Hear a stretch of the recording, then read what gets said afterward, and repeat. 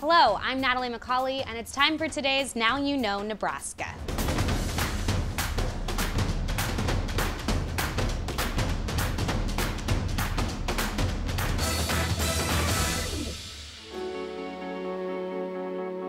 One childhood experience by a Nebraska woman was so influential it determined her life purpose and mission. Susan LaFlesche Picotte was born into the Omaha tribe in 1865. As a child, she witnessed a sick Native American woman die after a local white doctor refused to give her care because of her race.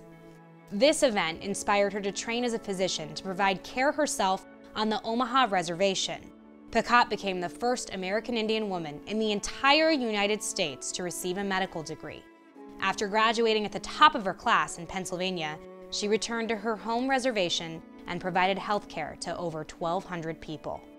After marrying, she moved to Bancroft, Nebraska and started her own private practice. In 1913, she fulfilled a lifelong dream by opening a hospital in the reservation town of Wald Hill, Nebraska. Today, that hospital is a museum dedicated to her work and the history of the Omaha and Winnebago tribes.